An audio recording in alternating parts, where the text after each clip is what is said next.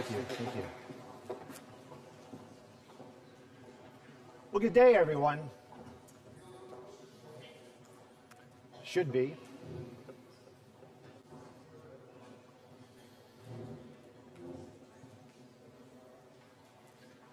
How was that?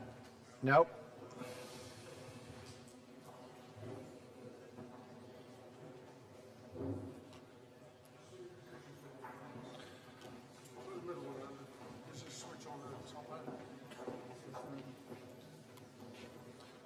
How was that? Nope. Yeah.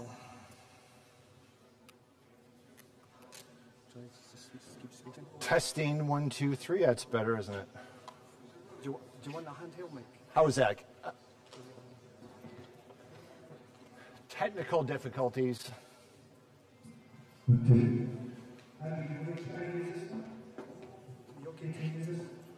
Yeah, sure. Yeah, terrific. Okay, we're going to try again.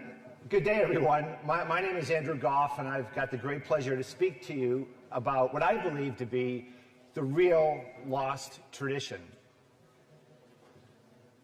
Imagine, if you will, that the most important, the most sacred, the most deified creature that ever has been is the size of your fingernail. Imagine that. It's my hope over the next 60, 90 minutes or so to impress upon you my conviction that that is in fact the case, and that creature is the bee, specifically the honeybee.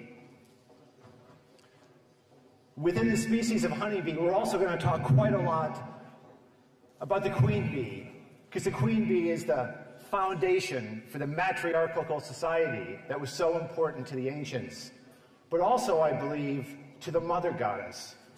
I think the queen bee was the genesis of mother goddess worship.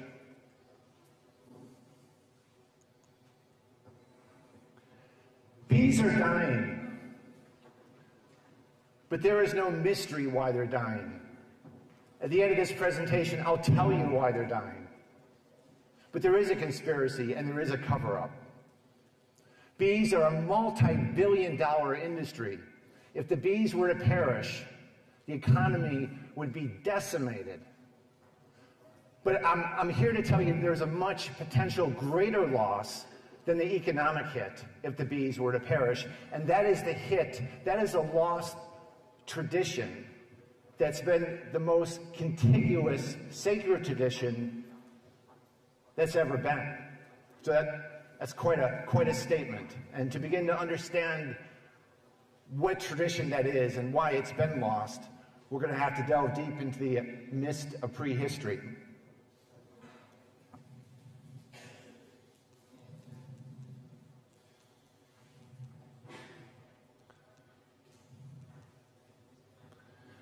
Bees over 100 million years have been found petrified in amber as if immortalized in their own honey. And that alone has made them special amongst the ancients. Amber, in the time of the Egyptians, was almost as valuable as gold. And in fact, the Greeks had a word for amber called electron. It meant the awakener. So the combination of that symbolism with the regenerative symbolism of the bee made that diminutive insect very, very special from a very, very early epoch. Honey hunting is perhaps the most fundamental hunter-gatherer activity. Here you can see 15,000 years ago on a cave wall in Spain near Valencia, man risking life and limb to get his hands on honey. And then you see the same thing just 15 months ago in a BBC special in Nepal. Why is there this great quest for the bee and its byproducts? Well, the reason is all that the bee provides. Honey with its medicinal, nutritional, ritualistic, embalmment, mummification, all the purposes for honey. They just go on and on. It was the most important ingredient in the ancient world. We have acupuncture. The Chinese used the bee's stinger 3000 BC for acupuncture.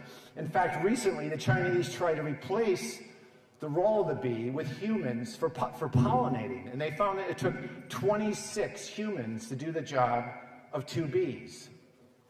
The other sort of popular uses of the byproducts of bee include wax. The Catholic Church still uses and demands beeswax in its candles.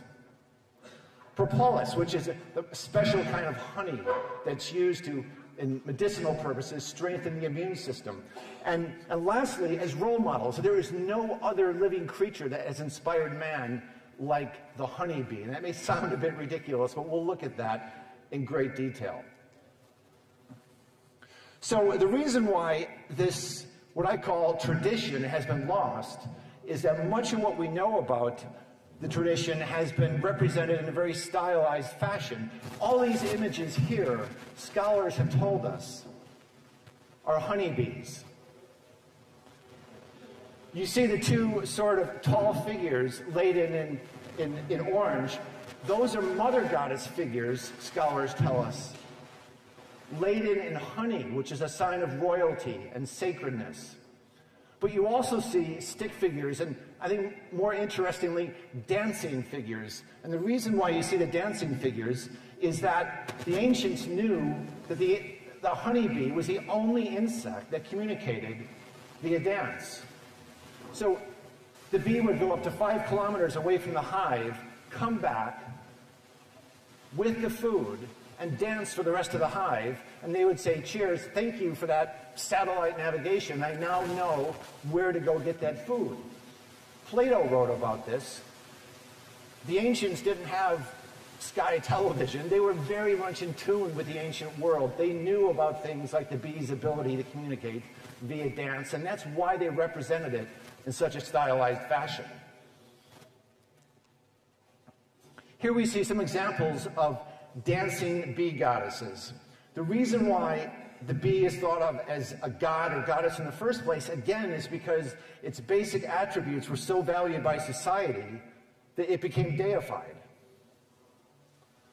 These are dancing goddesses, according to scholars. And the first giveaway are these skirts or dresses with the horizontal stripes. That's usually a pretty good indication in the ancient world that we're talking about a bee.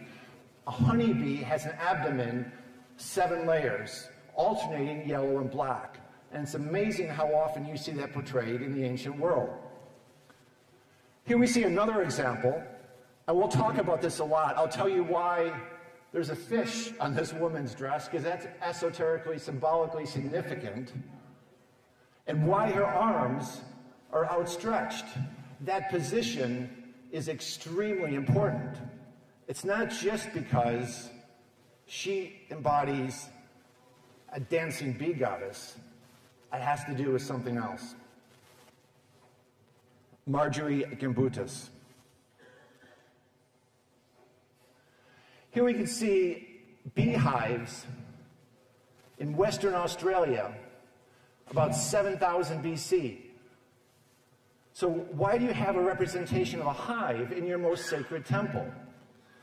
Eva Crane, who we owe so much to, the British beekeeping expert who passed away just a few years ago, shows us this image and also reminds us that honey hunting was huge by the Aboriginals. They used to carve pictures of it on the back of tree bark, and there's an ancient print here that shows Aboriginals running with sacks of honey on their shoulders. Eva Crane. And no, this is not the same image. This is a different image. This is Catalhuic, one of the most famous Neolithic settlements ever. And what do we see on the wall of its sacred temple? A honeycomb. Curiously, just down the corridor, if you will, we have this famous representation of a temple of bulls. Bulls and bees are intrinsically linked, and we'll talk about that in some detail. But again, it's the shape of the bull horns I want you to pay special attention to, because they are very esoterically significant. And it doesn't surprise me that we see bull symbolism in the same place we see bee symbolism. But also a kettle helix, and right down the corridor from this representation, is something nobody talks about, and that is, I feel, the first representation of a halo in history. A halo that is comprised of bees.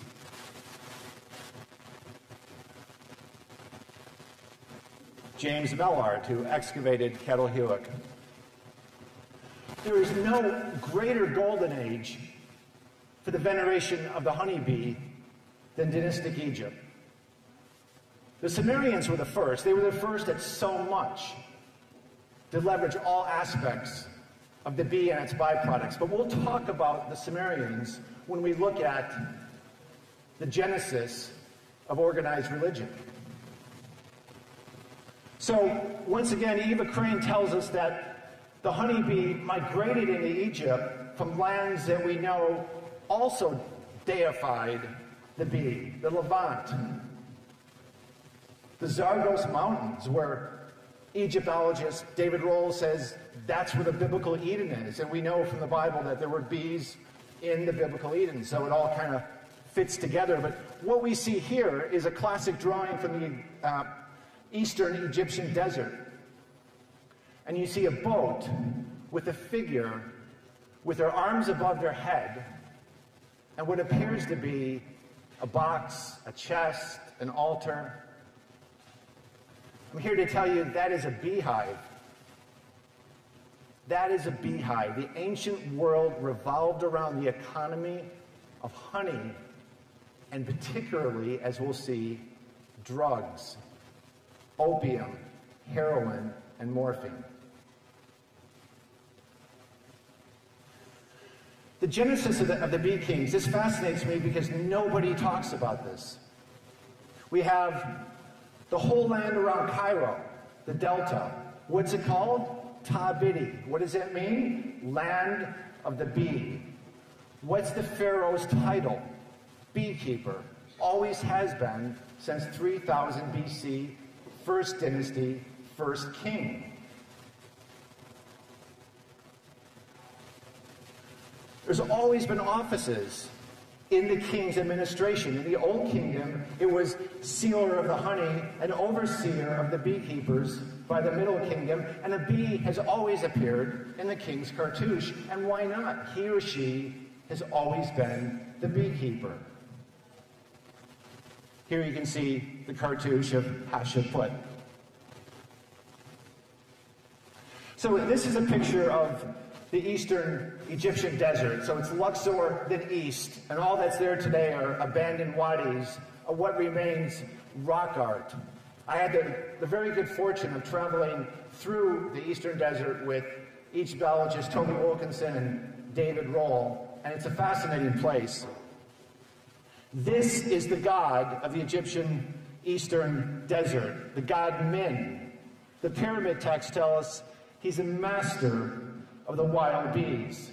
Well, that's not surprising. He's depicted in feathers, wings, plumes, and an erect penis, the best sign of regenerative symbolism. This is the sort of image that you see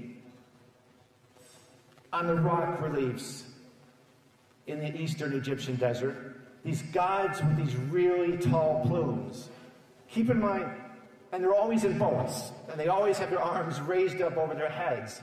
This is where the ancestors, whoever they were would have traveled to have gotten in to the Nile Valley, the Nakata sort of foundation of the Egyptian dynastic community. What we find, and what Winkler and Weigel, two Egyptologists in the early part of last century, discovered, is that there's nothing but boats carved with these figures with their arms over their head, and these boxes and these altars. Well, these aren't boxes or altars or chests. These are beehives. Beehives are being dragged across the wadis into the Nile Valley. Joseph Garfunkel, the Biblical archaeologists tells us that in the Near East, there's always been a high percentage of figures of women who are portrayed dancing. But in Egypt, that figure is over 80%. This is a picture of a site that I discovered that's chronicled in the Eastern Desert Survey. And once again, it shows a dancing goddess with her arms over her head.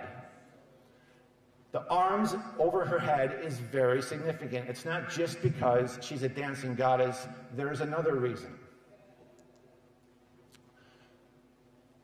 It's kind of like the red mini syndrome. Once you see a red mini on the road, you see a dozen of them in the next hour. Once you realize that bee symbolism is everywhere in Egypt, you can't help but see it on all the pillars and all the walls, such as here in Luxor.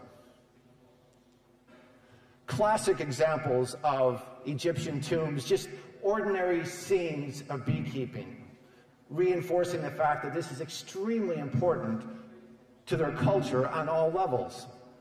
Here's an 18th dynasty tomb. Here's a 5th dynasty tomb, and this is where the phrase blowing smoke comes from. But bee symbolism in Egypt is also quite mysterious, and this is just a good example here. Here we have a picture from Dendera, and here's a picture of a man or a woman, we can't tell, smoking some apparent tobacco or drug. I'll come back to this, but I submit to you that this is an opium drug that comes from Crete, and honey is used to sweeten it.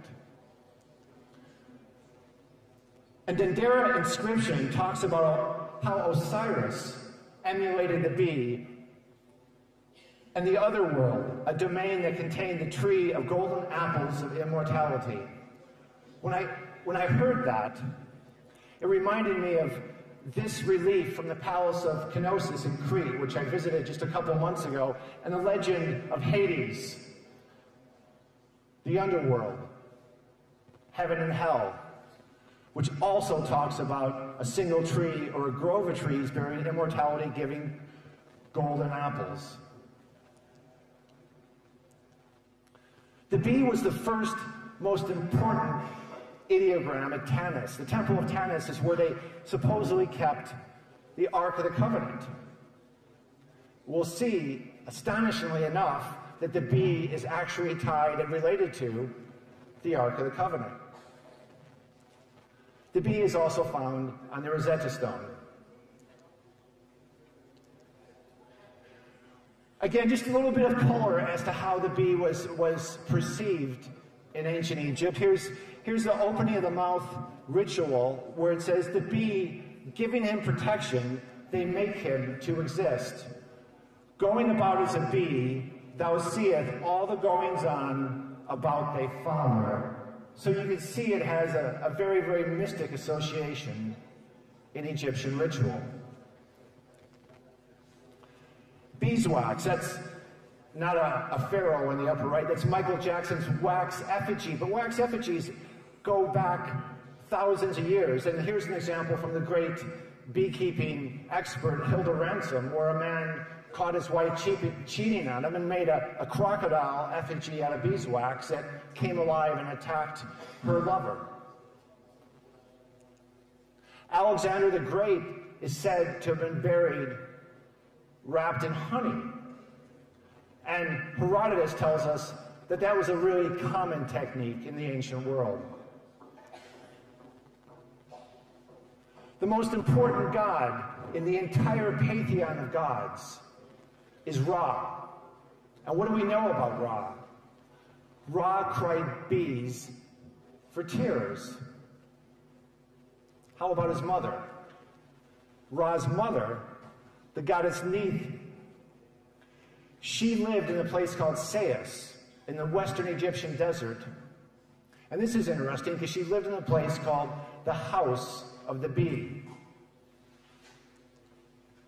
Herodotus tells us that the gateway to the temple was an astonishing work, far surpassing all other buildings of the same kind in both extent and height, and built with stones of rare size and excellency. We know from Robert Graves that Plato identified the goddess Neith with Athena, who's a renowned bee goddess. The entrance to Neith's temple had a very peculiar riddle.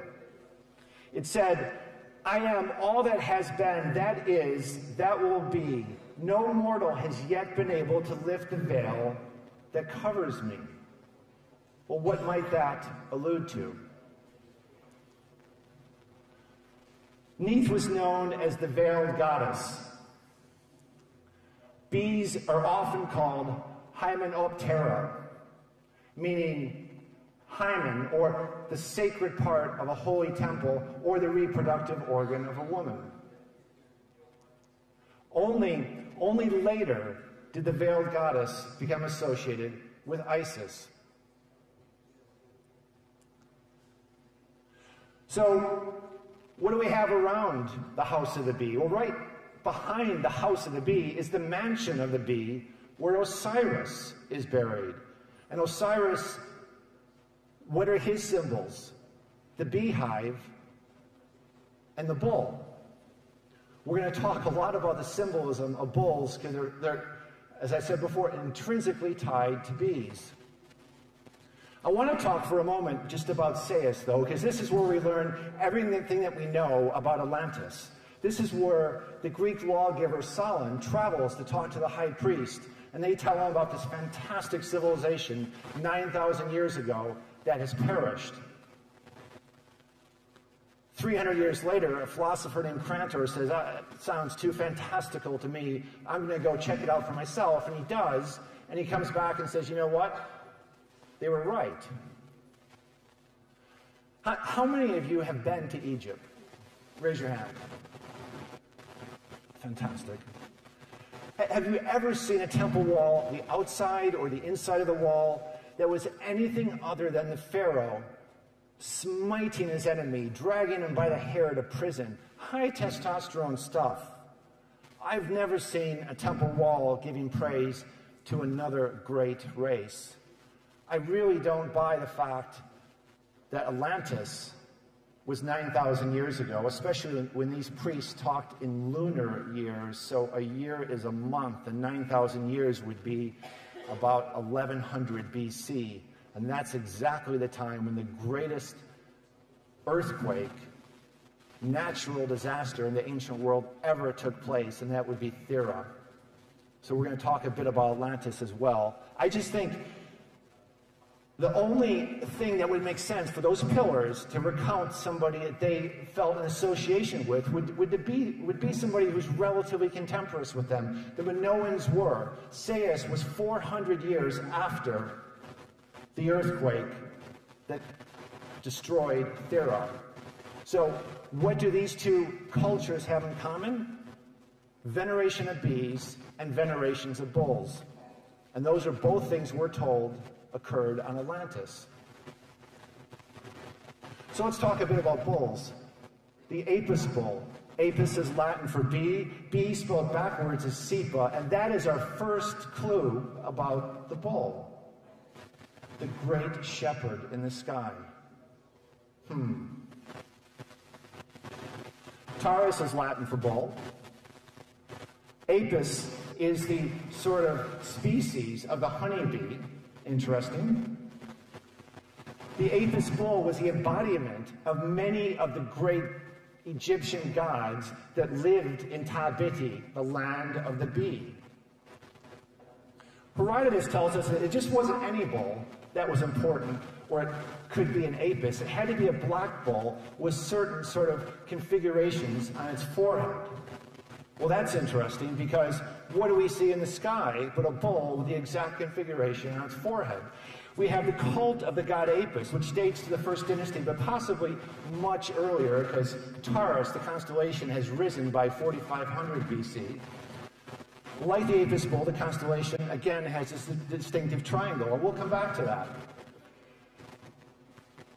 The seven-tiered step pyramid of Saqqara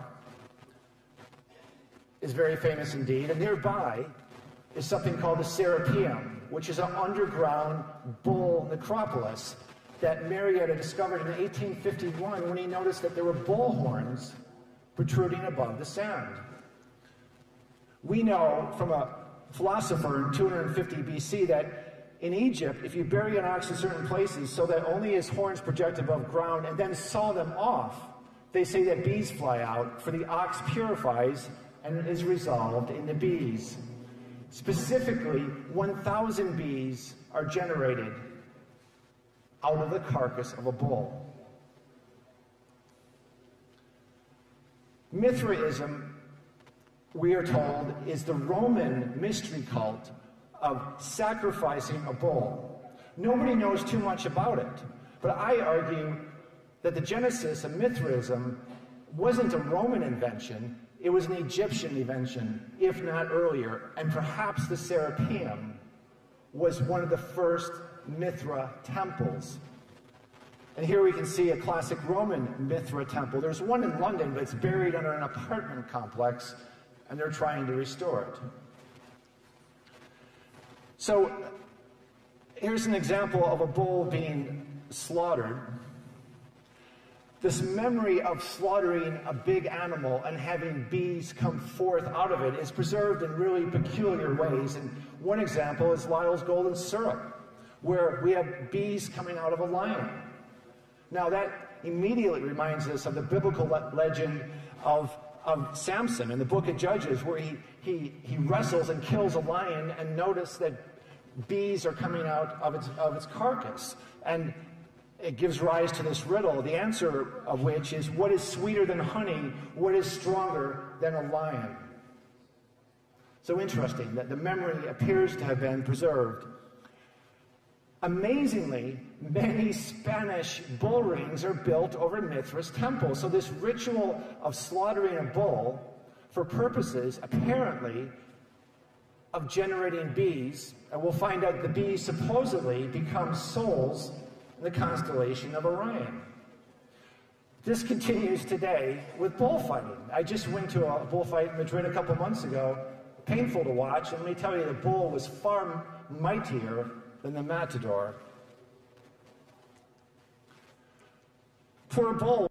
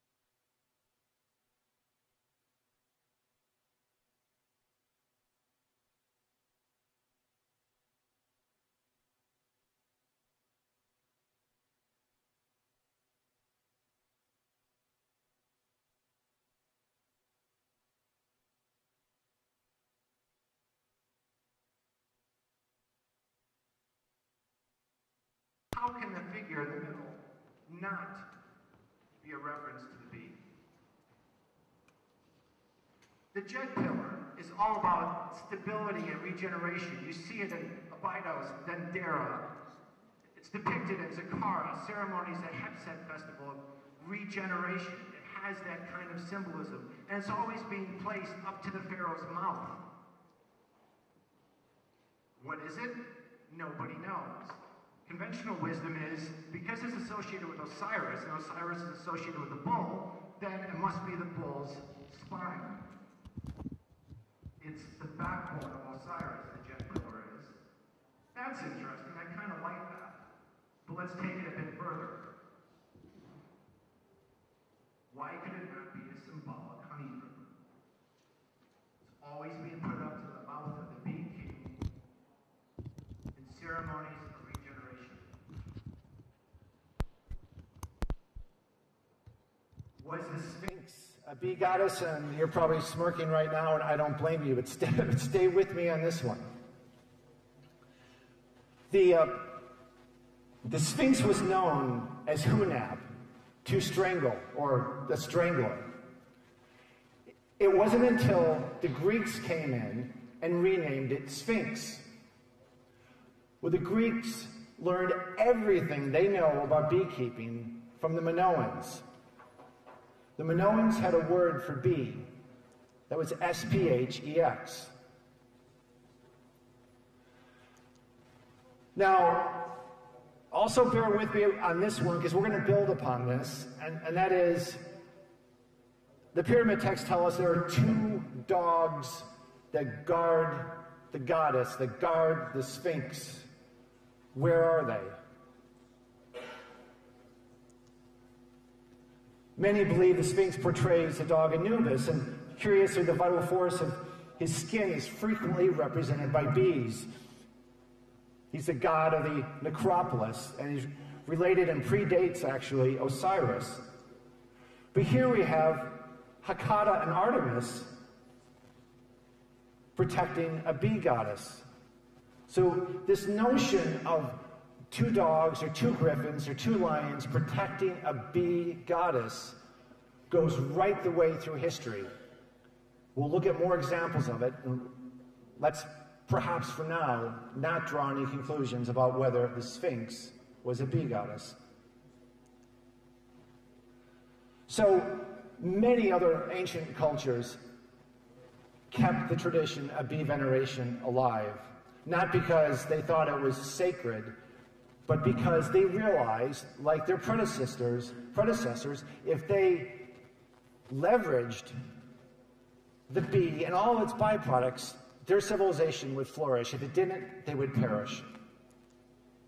So the bee deities evolve. Sibyl, the ancient mother goddess of Anatolia, was the goddess of bees and caves. And this is where the concept of Sibyl comes from, a high priestess, a female who's a seer. And this is a picture I took from a museum in Germany, a 15th century Sibyl. So this tradition has gone right on until the present. In Bulgaria, there's a huge society or cult of bee goddesses. It's still prevalent the world over. The Hittites were one of the earliest sort of users of the bee and all its products, and they had huge fines if anybody were to steal a hive. And this is actually where the word Melissa comes from, which is one of the more modern terms for bee goddess. It means honey in the Hittite language. Bee veneration in Sicily and Rhodes. Here we have a bee sphinx with wings. Bees appear on coins in all ancient cultures. But like Egypt, it's hard to exceed the bee veneration that takes place on Crete. And we're going to go deep into Crete because this is really peculiar.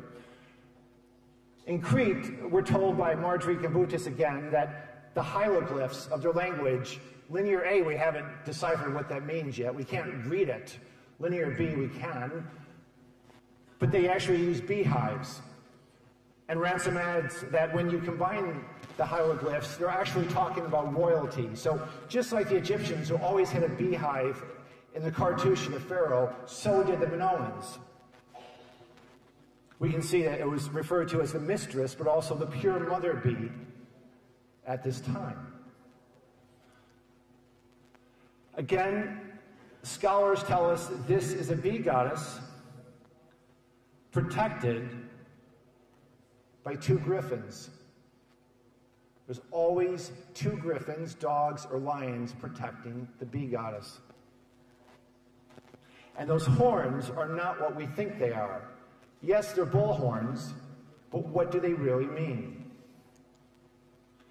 Crete is where the gods were born. This is where Rhea gave birth to Zeus in this cave. I visited a couple of months ago and took these pictures just to give you a feel for where Zeus was raised. This is a different cave, both of which were sacred to the Minoans, and this is the cave where Zeus was raised after he was born and fed honey by 50 nymphs. But the most famous place in all of Crete is Knossos, and this palace is just laden in bee symbolism. It's called the Palace of the Double Axe, and we'll talk about that because the double axe is not an axe. Arthur Evans excavated Knossos. Here you can see me with the horns of consecration, which appear to be bull horns. This is where Icarus had his great fall as he went too close to the sun with his beeswax wings. We have the great bull fresco. We have that fresco I talked about earlier, the dancing goddesses, and the grove of trees above them, not pictured in this image. We have a coin with a labyrinth on it. I'm here to tell you there was no labyrinth. How many people have been to Hawara in Egypt? Hawara is where Herodotus went and said, unbelievable, this is greater than the pyramid. This is greater than the Great Pyramid of Giza. This labyrinth is amazing. Well, Hawara was an administrative center. Imagine walking from a village and poverty into luxury and the most incredible skyline of office buildings you've ever seen in your life. That was Hawara. That's what Knossos was. It was an amazing, amazing palace. There is no labyrinth. Labrys, where labyrinth comes from, means double axe. And the double axe is not an axe. I do believe in labyrinths, the one on the floor of Chartres Cathedral. I've walked every British turf maze, ancient turf mazes with that same design. There's something going on with that shape. There's something that adjusts the mind and makes it more receptive to certain sort of spiritual or call it what you want, sort of thinking. I believe in that, but I don't believe in a labyrinth with a bull in Knossos. You have these great, great big jars, and Knossos, like the other palaces in Crete, are either right on the ocean or on a river that leads to the ocean. So they were the world's greatest seafarers. Nobody could touch them, and they had loads of money. Where did it come from? Where did it come from?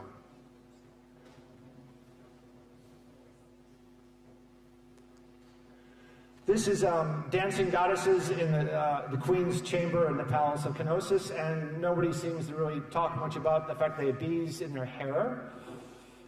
This is the bull leaping sort of field next to the palace, and the bull leaping sort of looks like this.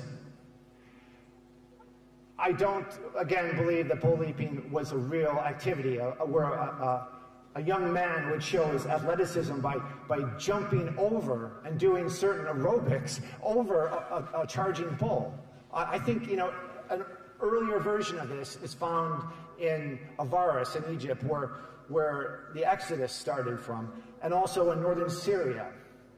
I believe it's more of a allegorical representation of a king's Hexagon, a revival of their rule. I don't believe they physically did this, even though you find it today. People actually do this today.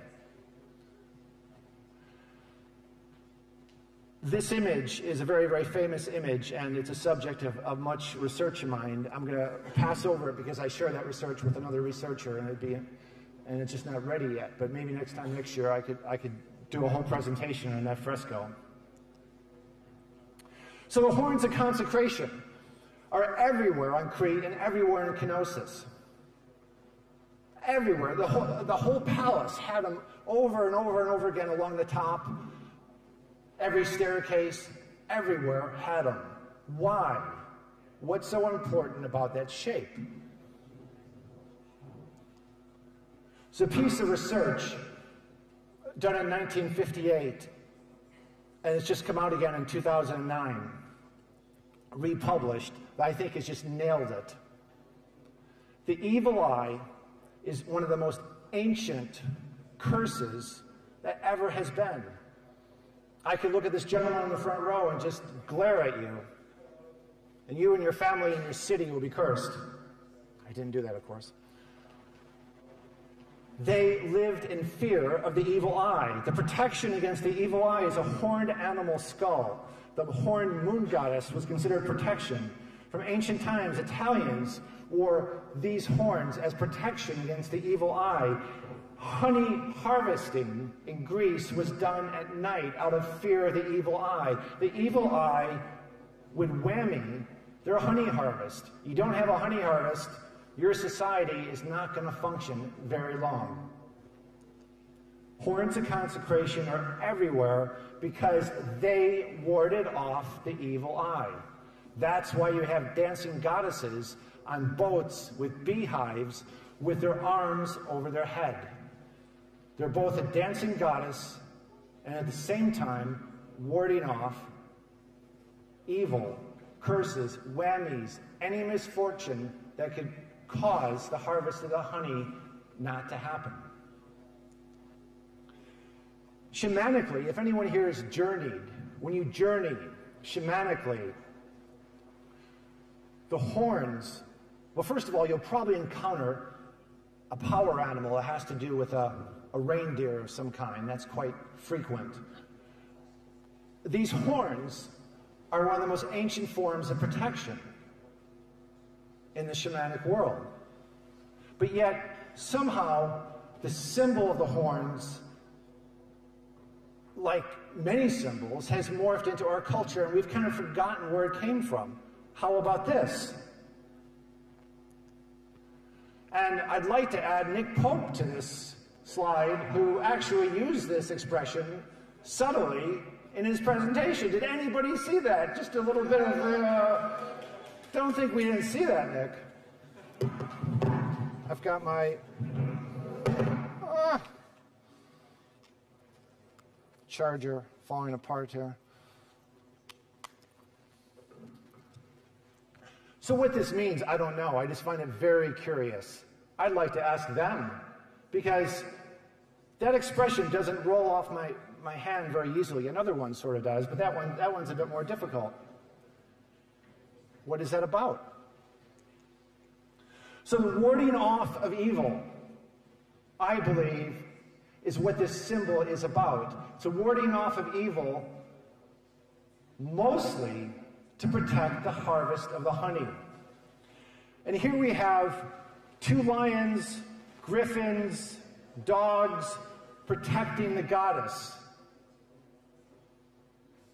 Puts the context of the Sphinx in slightly more plausible perspective. But here we have, as I mentioned, this dancing goddess with a fish on her dress. What is that about? There's a very ancient belief that to ward off the evil eye, you need wetness. You need to be wet. If you're dry, the evil eye is going to get you. So the fish and the other swimming sort of looking figures are a representation of, I'm protected. I'm the goddess. My bee harvest will be protected. But we have a pillar in the upper left. Why is a pillar being protected? A pillar is an Irminsul. An Irminsul, in Old Saxon, means rising pillar. Many scholars have thought these pillars, a lot of which are found in Germany, and that's where I went and investigated them, are the actual pillars of Hercules. And believe it or not, there's a lot of evidence to point to the fact that Atlantis was in the north. Germany, Finland. People argue that very, very effectively. If you read all the ancient texts, you can see why. Charlemagne thought they were extremely pagan and destroyed them. Here is me with one that's been preserved in a church. And what does it look like? Again, it's this sort of protection against the evil eye. Protection for what? The epic German poem of the 12th century says, on an Irminsul stands the enormous idol which they call their merchant. Merchant. That's interesting. But what does the oldest reference to an Irminsul say? Refers to it as a tree trunk erected in the open air. Thank you. What is that? That's a beehive. Here we have the place in Germany where the Irminsul was put inside of. So this round tower is where the Irminsul was kept. Here is Bill Oddie, and here is a beekeeper from 100 years ago, open air trunk, a tree trunk. This was used to either give the bee a home or to put the bee after you've caught them swarming or to stop them from swarming. These pillars that we find in the Iberian Peninsula, in Scotland, and in Ireland, scholars have told us they weren't fortresses, but yet they weren't used for storage. We don't know what they were used for. Ralph Ellis, the writer and researcher, actually was the first to uncover an old coin that showed what appeared to be a sacred tree in the tower. This isn't that coin, but this is just another one. Now, all of these towers, the ones I've been to, they're all by the coast. So if you're doing trade and there's something that you want that's being grown in this tower, wouldn't that be a perfect place for a beehive, for a bee harvest? And that's why the Irminsuls are there. They're anti-whammy. They're protection against a whammy for the bee harvest. That's what the round towers were for. So again, just to remind us how civilized and how advanced Crete was, I personally believe Crete and Thera were Atlantis. Atlantis had chariots, according to the ancient text. Chariots don't go back in the archaeological record much beyond 3,000, no way beyond 3,500 BC. So don't tell me 9,000 BC you had chariots. Elephants were in Atlantis. Crete had pygmy elephants.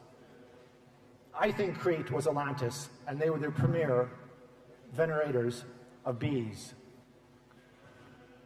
Crete is also the home of the poppy princess, and this is part of my research that reveals to me that the economy that made the world's greatest seafarers so wealthy is that they were the drug lords of the Aegean and the ancient world. Poppies grow all over Crete. And here you can see a poppy goddess. She has poppies on her head. Poppies are all about sleep and death. They also produce opium and heroin. Very, very addictive drugs that are also really bitter, that require a sweetener such as honey. So the Minoans had all these seals and signet rings that royalty and sort of powerful people would have. There's thousands of them. Here you can see a fantastic one of the bull leaping. Here you see another of a woman in a 7-tiered skirt. Keep in mind, the honeybee had 7 layers on its abdomen. For instance, if you look at the great snake goddess with a snake in each hand, she has 7-tiered dress, alternating yellow and black. But let's focus on this signet. She's holding a stick. This, on these signets, usually is accompanied by a drum, but not always. This is an ancient technique of stopping the bees from swarming by pounding the stick on the ground. Where are the bees? Those are beehives on the left. What's on the beehives? Protection against the evil eye. So the most sacred relics of this ancient culture, they're all about bees. Here's another. Wow, this must be extraterrestrials and some sort of, I don't know what. No, look at the towers with the trees coming out of them. A beekeeper looks at this and says, well, that's a really common technique. There's bees who have swarmed in the trees, so we bend the trees over to harvest them, and then we put the hives on the ground. Those round things on the ground are hives. And look at the boat. In the boat is a woman with that skirt again. That's not an altar. Those are beehives. Beehives on the boat because they are the drug lords of the Aegean. This is a representation of their own boat. They did a porcelain sort of representation of what the larger boat looks like, and it proves to us that they're transporting honey. So I'm not going to tell you that the Ark of the Covenant is a beehive, but in Axum, Ethiopia, they believe they have the Ark of the Covenant, and they say that the bee once defended the throne of God. And what is the throne of God? It's the Ark of the Covenant. And here you have Ra, who cries bees as tears, and Mahat is placing her wings over the Ark of the Covenant. When we look back on those boats they were dragging through the desert that Winkler drew, we saw and realized, I think for the first time, that those wooden boxes are hives. So there's a beehive in the upper right. There's an Egyptian chest with Anubis on it. Again, that shape in the ears and protection by an animal like a dog. And here you see Egyptians carrying these sort of chests. Well, these chests evolved into canopic jars where you put the organs of the royalty and the pharaoh for eternity, and they were put into a chest. What better symbolic place to put the organs of a pharaoh who expects to come back in the next life than in a beehive, something that symbolizes a beehive and represents complete regeneration. Remember I said there is no labyrinth with a bull, and somebody killed the bull. No, it's a fairy tale. Labyrinth is the term for the double axe. It's where the word labyrinth comes from. But look at these images of the double axe. Here's a double axe about to suckle a flower. Here's a double axe on top of a tower. Here's a pretty looking vase with a bunch of nice looking butterflies. No, they're double axes. Here's a double axe in the horns of a bull. Those same researchers in 1958 who suggested that the evil eye is what the horns of consecration are all about also believe, and I think they're right, that they're talking about bees. And if you think this is an exaggeration, look at this. In the time of Napoleon, everybody knew the fleur-de-lis was not a lily, it was a bee. Is that such a great stretch of the imagination? So, Kenosis, palace of the double axe, is actually palace of the bee. And why not? The whole culture is about bees. So one of the greatest relics from the whole Bronze Age is the Malia bee pendant, and nobody has any clue what it represents. Here it is here. We'll look at a big picture of it in a moment. And here you can see where the cemetery is on Crete near the ocean. I went there recently, and here you can see the sealed off section. The whole place is sealed off, and you're not allowed to go near it, but I managed to get this picture. This is where the bee pendant was found. It's an altar. Why would you have an altar in a very small Minoan cemetery. Doesn't make any sense to me. So this is the famous bee pendant. Solid gold, dimensional. It's just regarded as one of the greatest works of art of all time. Explanations of it are, scholars say, 2 wasps. Oh, come on. There's nothing about wasp in the mythology. And plus, there's 7 levels of the bee's abdomen. Wasps don't have that. This is what the museum says. It's a gold pin with a head the shape of a flower and 2 bees placing a drop of honey into a hive. That doesn't look like a hive to me. More astute observations are they're carrying a ball of pollen. Beekeepers recognize the texture of that ball as being pollen. And ironically, that the Cretan bees are the only ones to have been said to carry a small stone between their hind legs. Again, it's kind of making sense. Professional beekeepers also recognize that the upper droplet is a special droplet of honey that's regurgitated and has special qualities. Others say it's a representation of the golden bees that nurtured Zeus back in the caves I showed you. And I think that's a really good explanation. I think both of these, the last 2 or 3, really make sense to me.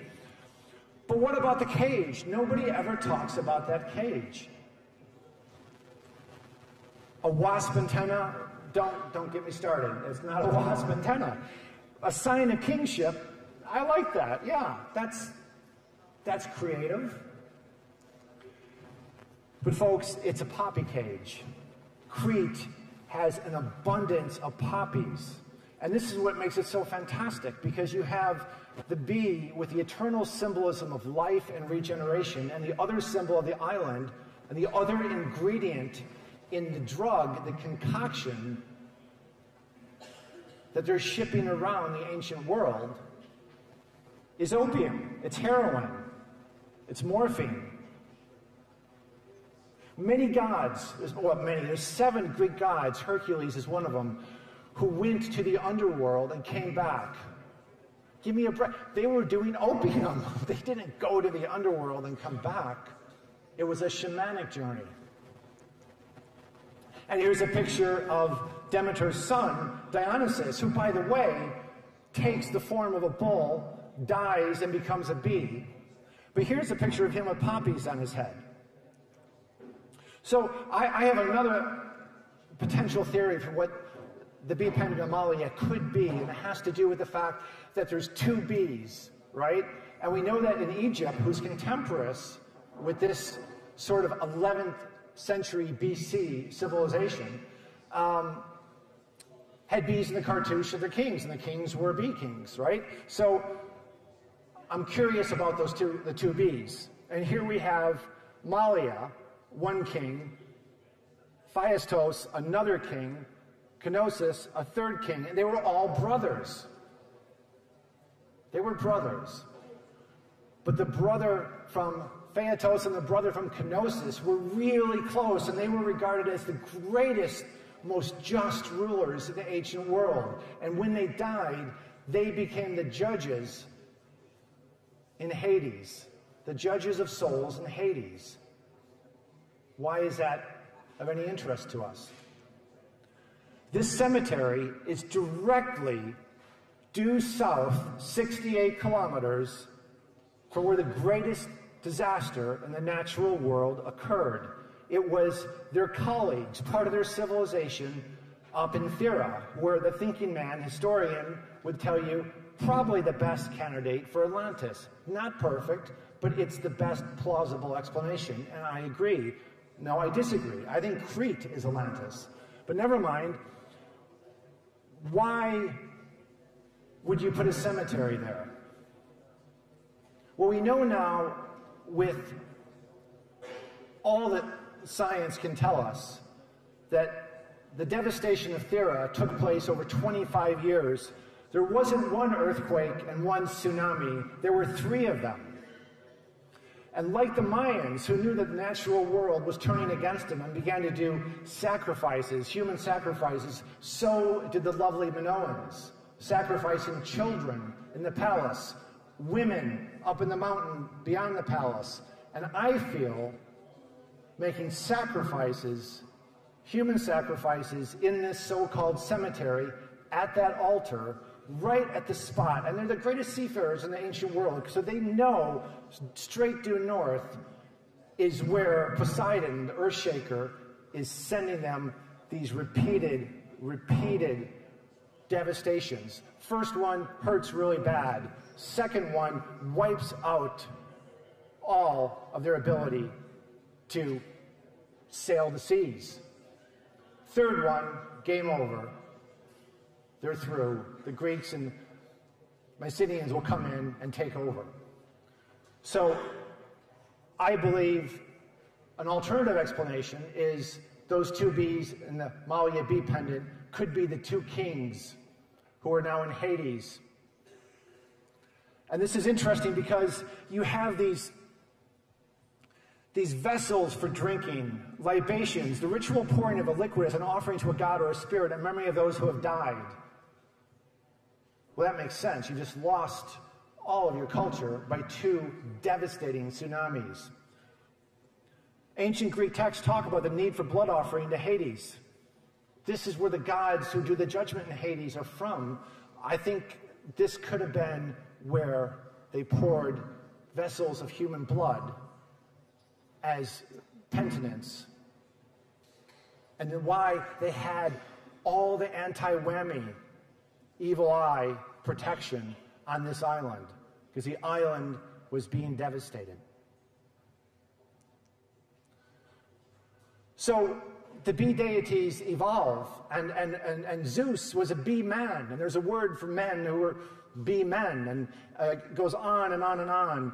You can see these statues here, again, a bee goddess, bees all over her body, protected by two dogs again, interesting, always two dogs, or two griffins, or two lions protecting the bee goddess.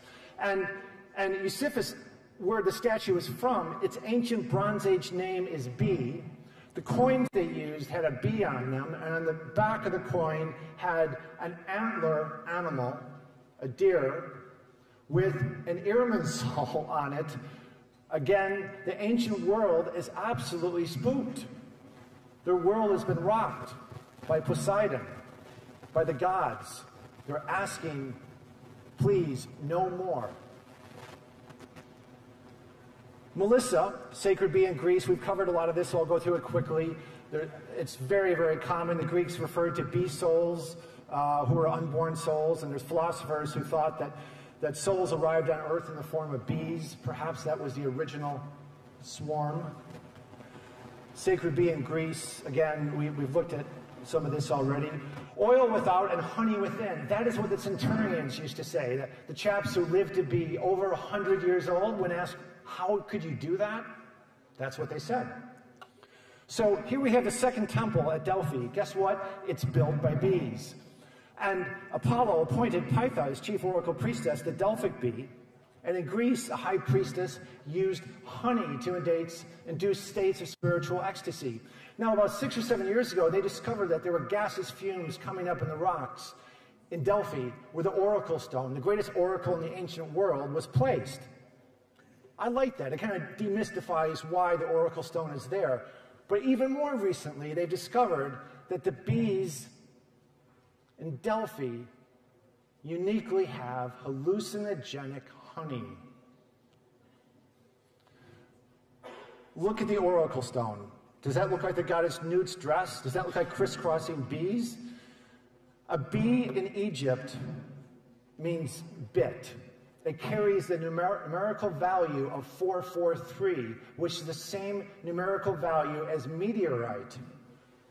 So, yes, the bee is related to the Ark of the Covenant. Guess what? It's also related to the Holy Grail, because we're told the Holy Grail is a stone from heaven. What is a stone from heaven? It's a meteorite. The oracle stone at Delphi is conical shaped, just like today's beehive. And again, Rhea, goddess of fertility and generation, tricked her husband, who was eating children, by giving him a stone. And he ate the stone instead and saved the life of Zeus. There's a picture that depicts that mythology. So, the Mycenae, who, again, they took over, and guess what? They took over for the Cretans, and they became instantly wealthy. I can't imagine why. Could they have inherited the drug trade? Their tombs are all shaped like beehives. And this ancient beehive is seen all around the world. Ireland, Rennes-le-Château, Africa, everywhere, all of a sudden is commemorating beehives. Other mythologies, Indian mythology, once you start looking for it, it's there. A bee humming was emulated in the Vedic chants, so the noise of the bee is also esoteric, and we'll talk about that in some more detail. The Mayan pantheon of gods includes no bee goddesses, only bee gods. And here you can see one that is referred to as the savior god. So we'll take a look at the early church. The Sumerians, I spoke to Zacharias Sitchin right before he died. He was not well, obviously, and I didn't have a chance to talk to him in the level of detail I wanted to. I'd met him before. I happen to think that the Sumerian reliefs that he has popularized as being representations of extraterrestrial contact are not extraterrestrial contact, they're bees. And the humans also have wings for the very first time as they're worshiping the bee. So I wonder if the bee is actually the inspiration for what we know as angels. The church and the bee, you can really cherry pick. There's so much out there. Go to Vatican City. Go look at the statues of the popes. They're wearing beehives. Jesus Christ was referred to as the ethereal bee. Bees, the statue of Artemis, well, guess what? Her priests were called Essenes, or king bees. The book of Luke says that this is the first thing Christ ate after his resurrection. Honey is mentioned 61 times in the Bible. 16 of those refer to the land of milk and honey. And this is the land of milk and honey, Israel. And in 2010, they discovered a venerative bee factory, 1,000 different hives. And this comes 100 years after the bee factory on Crete is destroyed, really, or taken over by the Greeks. What's interesting is in the bee factory, if I can call it that, they found cult objects, including a 4-horned altar adorned with figures of naked fertility goddesses, as well as an elaborately painted chalice. So this notion that there's drinks, these drinks are using opium and heroin and honey. The chap who brought us the tarot, the Frenchman, also talks about the Magi having a mead hallucinogenic drink based in honey, of course. Church and the bee continued. Again, you can cherry pick. There's so much of it. Bernard of Clairvaux is the first patron saint of bees, candle makers, later became a saint. Many popes chose the bee as their official emblem. Objects cast with beeswax have been discovered in the desert 3500 BC. John the Baptist survived in the desert on honey. On the anniversary, on his feast day in Wiltshire, a bee-shaped crop circle appeared just a few years ago. Serendipitous. The oldest poem in the Bible is the Song of Deborah. Deborah in Hebrew means bee. The Song of the Bee is the oldest poem in the Bible. She clearly is a warrior princess, very much like a queen bee. Deborah carries the value, DBVRH does anyways, of 217, which has the same numerical value as and it's the sound that you hear in changes in consciousness.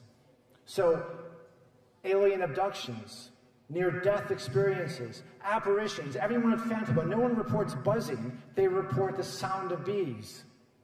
Yoga. Again, Wallace Budge, The Book and the Bee, a book that talks about the duality of Christ. We go into old Europe. The chap who helped the victims in the Vietnam War was regarded as a hero because he used honey. In Russia, the beekeeping god is Zoism. That sounds familiar, right? Slovenia, they had these fancy paintings on the beehives. The bee in Great Britain, beeswax in the Thames, 3000 BC. And now we get into this tradition here in Scotland, England. Bees were said to make a buzzing sound at precisely midnight on Christmas Eve. In Wales, taxes were paid in honey. And there's a story of a bee being born out of a bull. The tirades in Ireland also talk about how prevalent honey was in their country. And in Tara, the ancient kingdom of Tara, they have an excavation called the House of Mead Circling. It's kind of like an ancient Guinness bar. I mean, it's everywhere. And here you see in the upper right, you see a swarm of bees in the shape of an air missile in Wells Cathedral. And Wells Cathedral is right down the road from Glastonbury, which was the beekeeper's island. And Britain, of course, was the island of honey. France just is nuts. I mean, the king changes his coat of arms to be a beehive. They actually recognize that their country is a six-shaped country, which is what a honeycomb is. We've already covered the fact that all the philosophers, you can go Google it, they knew the fleur-de-lis was not a lily, it was a bee, stylized.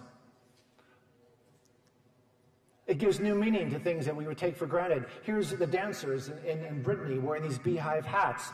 During the French Revolution, of course, the beehive had a prominent role. Napoleon, what was his nickname? The bee. He's honoring the Merovingian kings, the long-haired kings of France who are supposedly descendants of Jesus Christ. Childeric was found with 300 bees in his tomb to survive. Bees were all over the realm of Napoleon. And in France, the last Grand Master of the Priory of Sion has 11 bees on his family crest with 2 bears sort of protecting it or about to devour them. The organization that studies Dagobert, which is one of the great Merovingian kings tied to the Rennes-le-Chateau mystery, has a bee and a honeycomb as a symbol, and there's loads of family crest in France. So coming into modern day, the greatest ever secret society, the Illuminati, was launched on the 1st of May, 1776. That fact is Beltane, the day of Taurus, the bull, Labor Day, worker bees. The one thing that Adam Weishaupt really wrestled with is he didn't want to name it Illuminati. He wanted to name it something else, but somebody had already taken the name. He wanted to name the Illuminati bees. Freemasonry. Anyone who's a Mason is going to recognize this concept of orderly, regular society.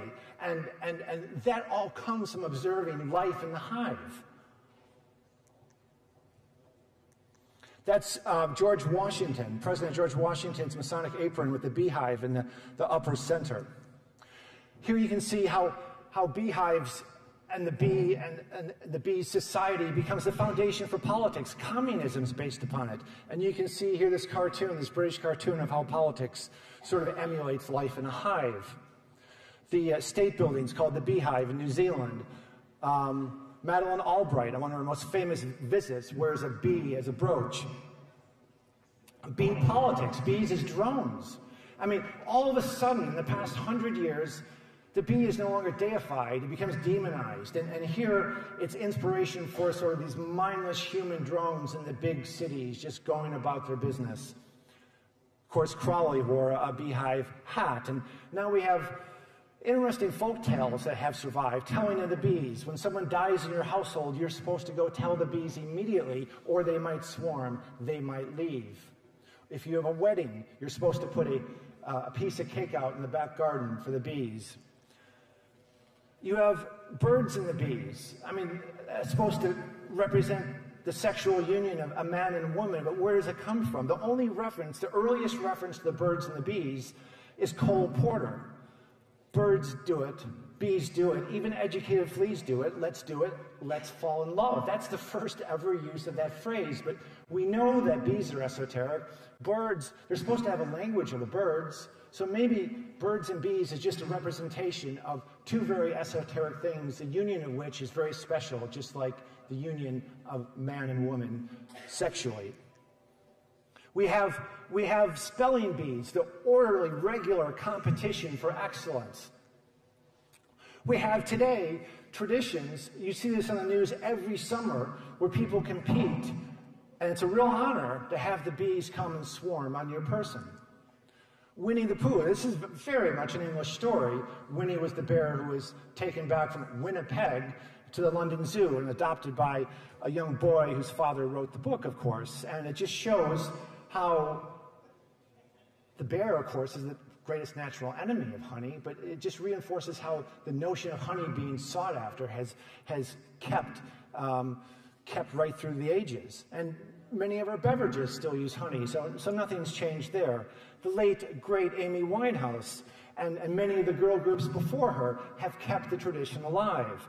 But again, we have these horrible bee movies. I was in a business meeting this past summer, and I was with a chap who had come over from the States, and we were waiting outside of the office of this executive, and just killing time, and there's a bee on the floor, and he just reaches out and stomps on it. And I'm like, why did you do that? Why did you kill the bee?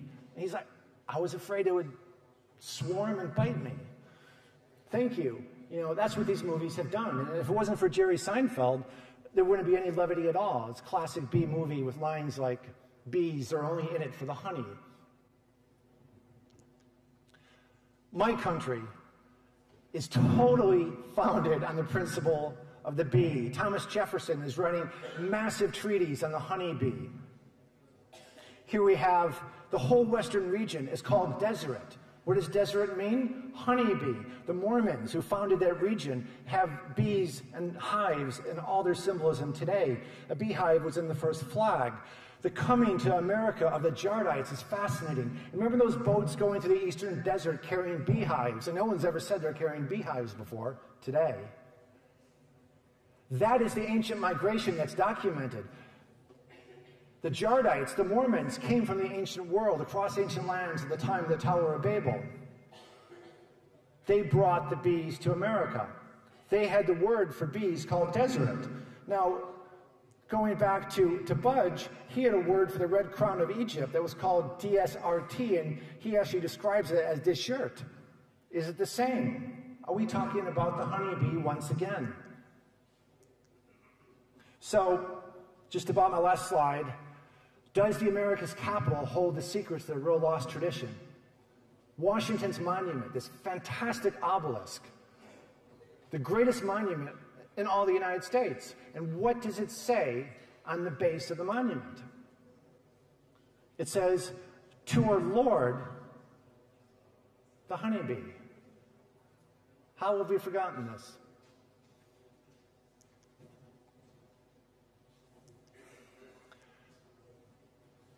There has been prophecy of the bee's demise. Einstein is said, attributed to, that is, we've never found it in his writings, but he has said, and it's been attributed to him from a very long time ago, which is interesting, that when the bees die, man has 4 years left. The bees started to die in 2008, so that puts the end of the world at 2012, according to Einstein. Somebody who I respect greatly, Rudolf Steiner, absolute master esoteric genius.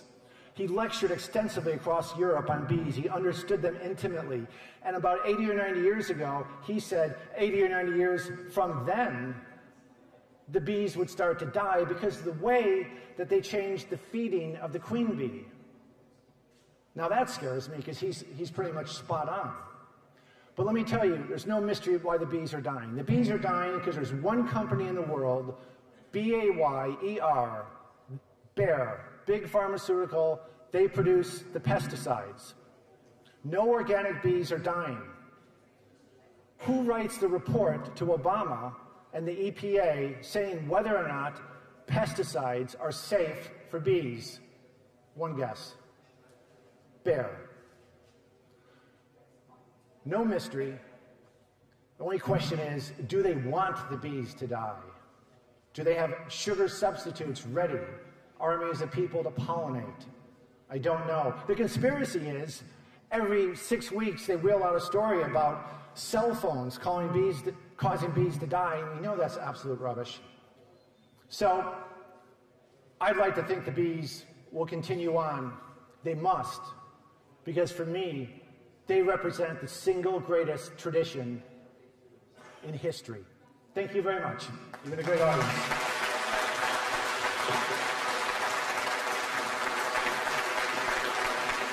Thank you.